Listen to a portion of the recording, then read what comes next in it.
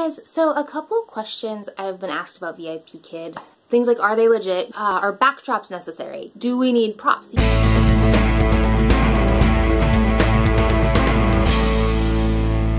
Things like, are they legit? Yes, they are. They were rated #1 by Forbes. #1 work from home job by Forbes in 2018. So that's cool. Other questions, are backdrops necessary? Yes, they want you to have an educational background of some sort. If it's not educational, I did attend a workshop where they said they can also be plain. Like if you're traveling, have a plain background. Some teachers have like a felt piece that they take with them where they have some felt pieces that stick to it. You can also have, for my interview, I didn't have this. I don't remember what I had. It was very minimal, and they said to do more. So you want something. Some teachers have just a poster, and that's okay. They want it to be dedicated to VIPKid or dedicated to teaching, educational, that type of thing. Professional. Like what I'm teaching with now probably wouldn't be. It'd be too distracting. Sorry, I make videos wherever I sit. They do want it to be dedicated to teaching. Props. Do we need props? Yes, you do. To pass the mock interviews and the application, you will want props to teach with. I hear different numbers. Safe is 3 to 5 different types of props. Flat things count as 1. So flashcards are 1 thing. If you have 3 flashcards, that's 1 prop. You want usually a puppet and a whiteboard are 2 good samples. This I got at the Dollar Tree. I also have one that's a frame where I just took out, this one's a pretty cheap one. I'm an artist, so I have lots of frames around. And they want either a puppet or a stuffed animal or something. And then also things that go along with the lesson. So I have, there we go.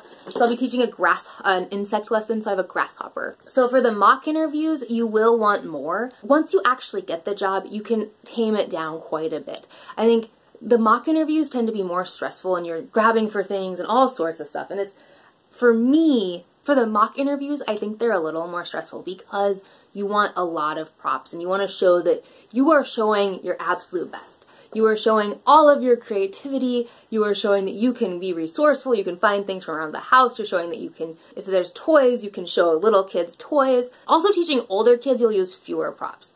And so also another question is, what is this reward?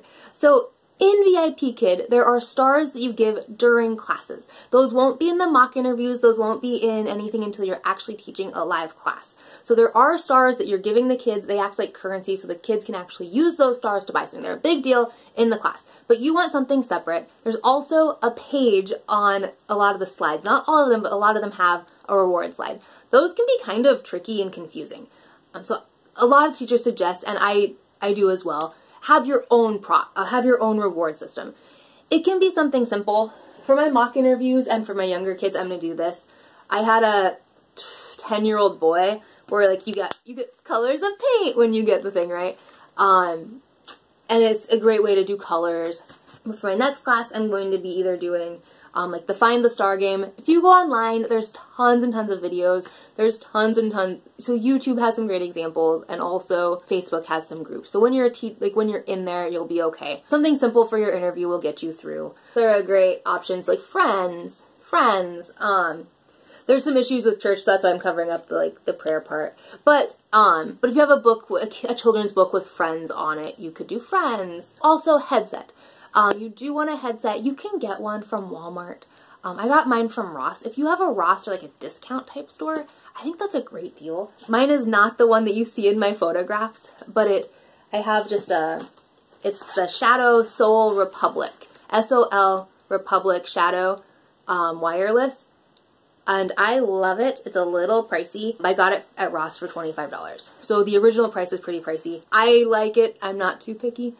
I've heard great things about the Walmart $15, $12, $9 headsets.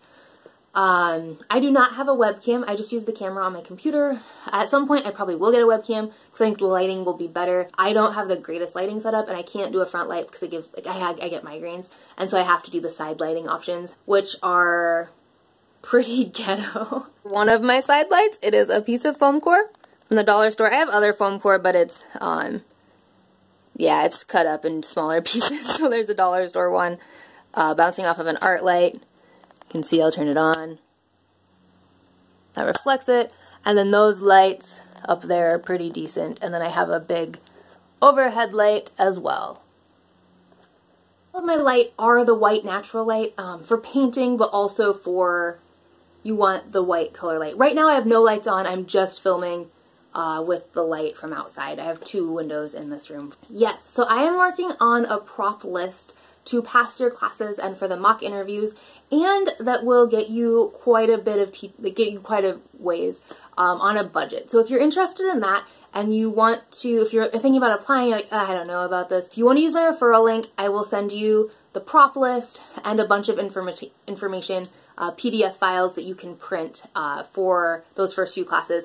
Also, I'll have some stuff for your background that I am working on as well. So this video won't go up, but by the time this video goes up, I will be done with all of the materials that I have, and so you can use my referral code for those. Those are some of the biggest questions that I'm asked.